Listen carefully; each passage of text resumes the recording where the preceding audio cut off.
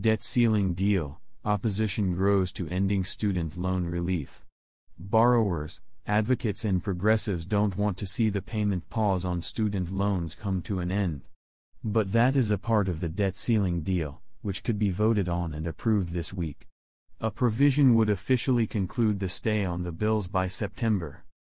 Advocates warn that ending the relief could trigger devastating financial consequences for millions of Americans, especially if the Supreme Court blocks President Joe Biden's student loan forgiveness plan. The justices are likely to strike down the policy, experts say, given their conservative majority.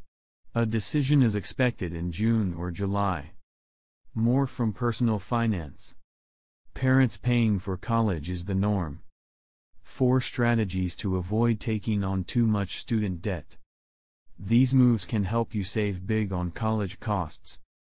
This deal takes away the White House's ability to extend the current payment pause if the Supreme Court kills the relief, making it more likely 40 million people will have to repay loans that the president promised were canceled, said Astra Taylor, co-founder of the Debt Collective, a union of debtors.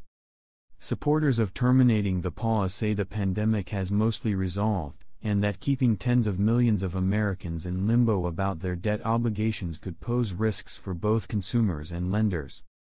Student debt payment pause is a durably popular policy.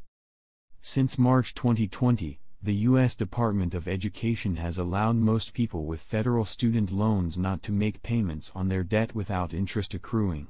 The bulk of borrowers took advantage of the opportunity.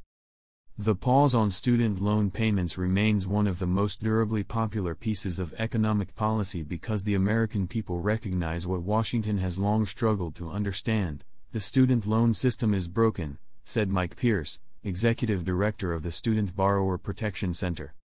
Roughly 60% of voters want the pause on student loan bills to be extended if Biden's sweeping forgiveness plan is blocked by the U.S. Supreme Court, a new poll finds. The Biden administration has warned that resuming student loan payments without being able to carry out its debt forgiveness plan could trigger a historic spike in defaults and delinquencies because of the economic troubles wrought by the pandemic and borrower confusion over what they owe. In exchange for voting to raise the nation's debt ceiling, Republicans had demanded large cuts to federal spending. As part of negotiations, they also sought to repeal Biden's executive action granting student loan forgiveness. But the Biden administration refused to agree to that, and the ongoing legal battle over the plan made any legislation potentially moot. Under deal, pause will cease to be effective.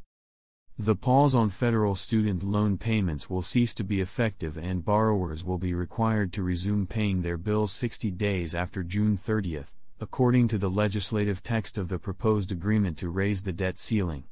Borrowers' first due date will likely be in September, experts said. This deal takes away the White House's ability to extend the current payment pause if the Supreme Court kills the relief.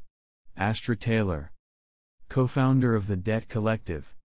As part of the deal, the U.S. Department of Education would also be restricted in its ability to extend this particular relief again, with another prolongment likely only possible from Congress.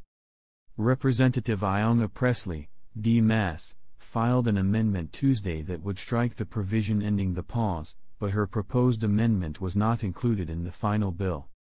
Republicans continue to play games with our economy, with disregard for our most vulnerable families, Pressley said in a statement.